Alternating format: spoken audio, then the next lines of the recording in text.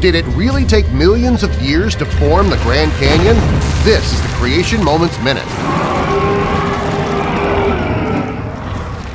Back in 1926, a canal in the desert of Walla Walla near Washington became clogged with tumbleweeds.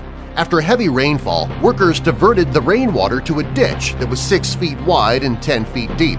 Over 6 days, the water moved 5 million cubic feet of dirt and rock, resulting in a canyon over a quarter of a mile long, 120 feet deep and 120 feet wide.